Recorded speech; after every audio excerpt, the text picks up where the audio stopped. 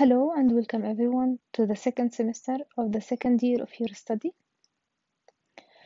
In this semester, we will be studying oral histology. And in this lecture, I will give you a brief introduction into oral histology. My name is Dr. Hiba Alzer, and I hope you will enjoy this course with me and with my other colleagues.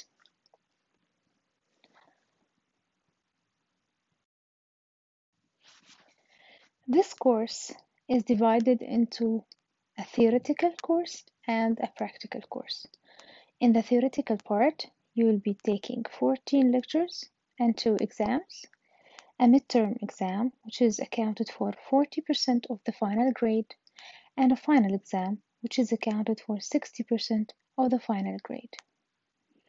In the practical part, you will be taking 14 labs with 3 exams. The first and the second are accounted for each 30% of the final grade, and the final is accounted for 40% of the grade. You'll be given handouts. Also, the slides with the recordings will be uploaded for you. I will recommend some reference books at the end of this lecture. And of course, it would be good for you to look up some histological sections on the website to train yourself to read histological sections. So, histology is to study tissue microscopic appearance.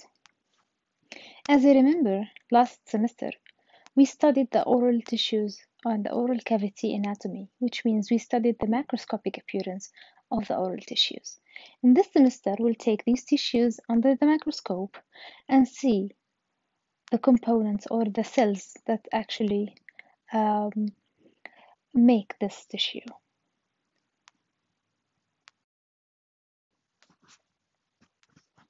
Why do we study oral histology? There is a strong connection between the histology of oral tissues, their structure, and their function and physiology. Also, understanding how these tissues developed help us to understand a lot of genetic and systemic diseases that happens to these tissues. Understanding the structure, function, and physiology of oral structures help us to restore these functions in our work as dentists. And understanding the oral diseases and the oral pathology is very, very dependent on understanding the basic anatomy and histology of oral structures. So, how are we going to study oral histology together in this semester? First, we will talk briefly about the gross anatomy of each tissue, its location. Then, we will be discussing the physical properties of these tissues. As an example, the hard tissues of a tooth has different physical properties. The enamel is different than dentine, is different than cementum, which means when we try to restore these tissues in our work as dentists, we should be using materials that exhibit as much as possible the same properties of each tissue we are trying to restore. Then we will talk a little bit about the chemical composition of these tissues, of course for the same aims. And then we will be discussing the histological sections or the histology of these tissues.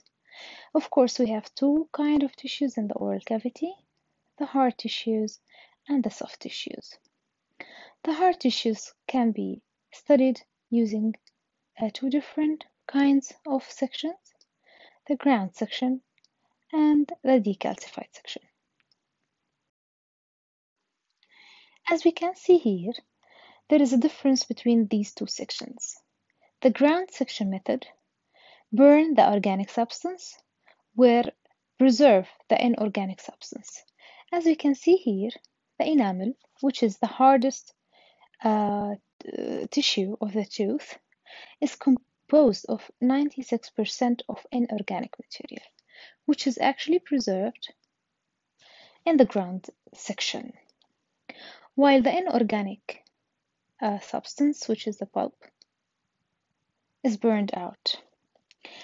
In contrary, in the decalcified section, the enamel, which is supposed to be here covering the dentine, is dissolved. The inorganic material is dissolved and the organic substance remains.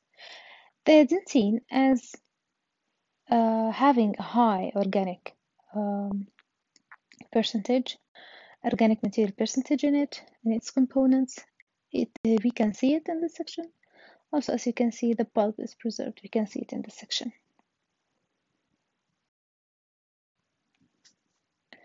Which oral structures are we going to discuss in this semester? First, we will be discussing the tissues of the teeth, the enamel, the dentine, the cementum, and the pulp. Then we will move to the teeth supporting system, the periodontium, which is composed of the gingiva, the alveolar bone, the periodontal ligament, and the root cementum. Afterwards, we will talk about other oral structures like the jaw bones, the temporomandibular joint, the oral mucosa and submucosa. Of course, we're gonna see under the microscope all the blood vessels and nerves that supply all the structures I have mentioned. And we will talk about the salivary glands. Also, we will talk about the embryology of all of the above mentioned structures. We can divide these oral structures into hard tissues and soft tissues. The hard tissues are the enamel, the dentine, the cementum, the alveolar bone, the jaw bones, and the temporomandibular joint. The soft tissues are the pulp, the periodontal ligament, the oral mucosa and submucosa, and the salivary glands.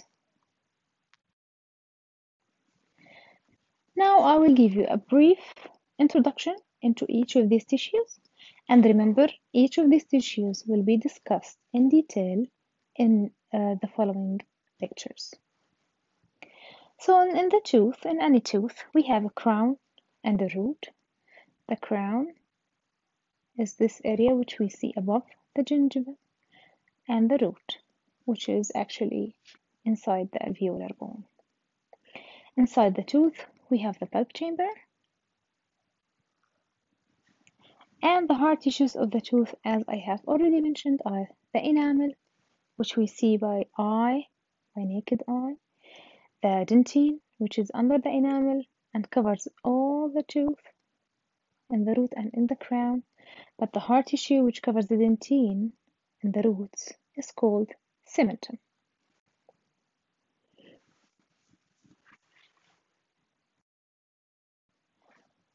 The enamel is the most highly mineralized tissue in the whole body. As I mentioned, it has 96% inorganic material. It's non-vital, it's insensitive, and cannot be regenerated. The dentine forms the bulk of the tooth. It's a rigid but elastic tissue, so it's ideal to support enamel. It's covered by enamel in the crown area and with cementum in the root area. It is vital and it is sensitive, and it is repairable also.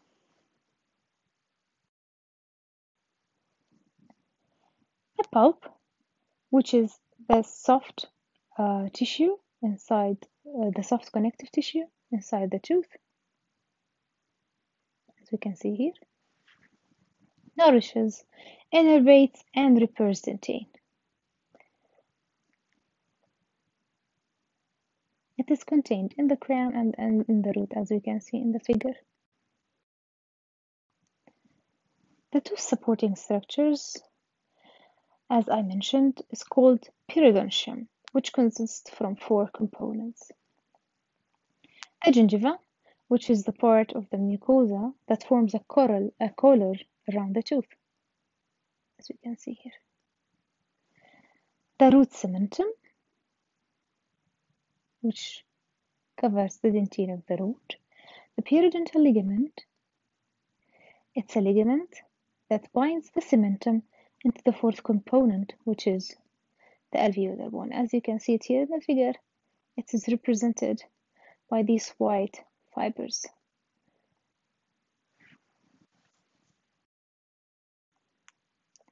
The gingiva has two regions, the attached gingiva and the free gingiva. As the name implies, the free gingiva is not attached to anything, it's free, and the attached gingiva is attached to the underlying alveolar bone.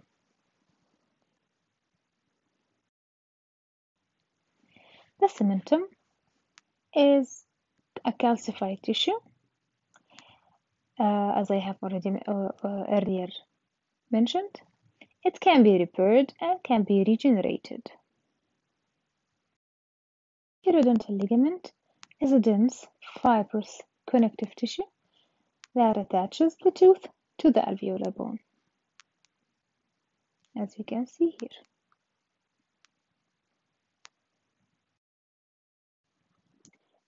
The alveolar bone is the part of the maxilla or the mandible that supports the tooth or the teeth.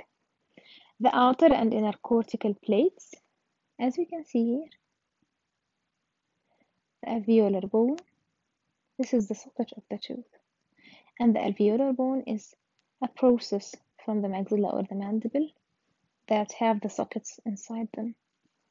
From outside and inside, there is a thin cortical plates of bone, and these types of bones are going to be discussed in details in the future. Each socket is separated by the adjacent socket by what we call interdental septa. It's a special kind of cancellous bone. Sometimes it's cortical. We will talk about it also in details.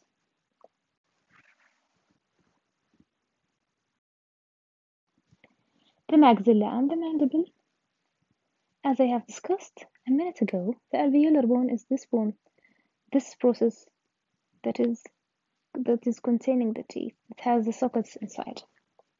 But this bone is called the maxilla, and this bone is called the mandible. We will discuss them both in details. The temporomandibular joint is the only joint in the oral cavity. It's a synovial articulation, and we will actually discuss that in details later. And it's the articulating surfaces of this joint are the mandible and the cranium. The oral mucosa represents the lining of the oral cavity. It consists of oral epithelium and the underlying connective tissue, the lamina propria, and there is a basement membrane in between. We will discuss each of these items in details. We will give you the definition and see how it does look under the microscope. Between the gingiva and the oral mucosa, we can see this line between the attached gingiva and the oral mucosa. It's called the mucogingival junction.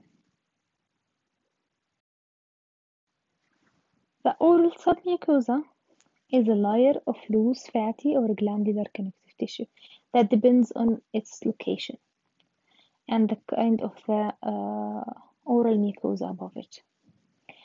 This layer contains major blood vessels and nerves supplying the mucosa and separating it from underlying bones and muscles, as we can see. In this figure, it's composed of fatty cells. Sometimes it can be glandular tissue or connective tissue. Finally, we'll be talking about the salivary glands. There is 3 pairs of major salivary glands and 600 to 1000 minor salivary glands in the oral cavity. The major salivary glands are the parotid gland, the submandibular gland, and the sublingual gland.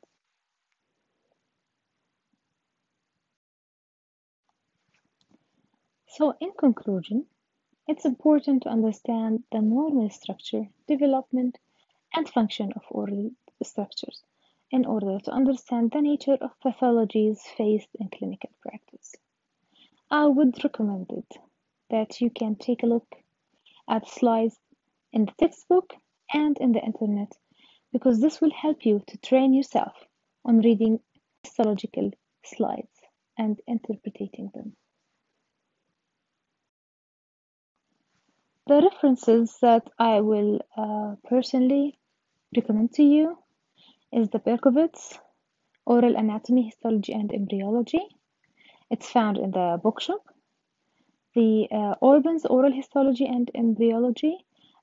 It's not in the bookshop, but you can buy it online. And Nancy Stinkat's Oral Histology. I found the Orban's Oral Histology explanation more easy to understand. It's written in a very simple way, but the illustrations found in the Berkowitz book is much colorful and easier to interpret and to read. The histological slides are much better in the Berkowitz. So I wish this is a picture of both of the books. The Berkowitz here and the Orban's Oral Histology and Embryology. Feel free to read from any of these. Of course, the slides and the recordings are available. And my office hours and the syllabus will be handed to you. In case you have any questions, you can come into my office hours or you can send me an email. Thank you for staying with me for this lecture, and I'll see you in next lecture.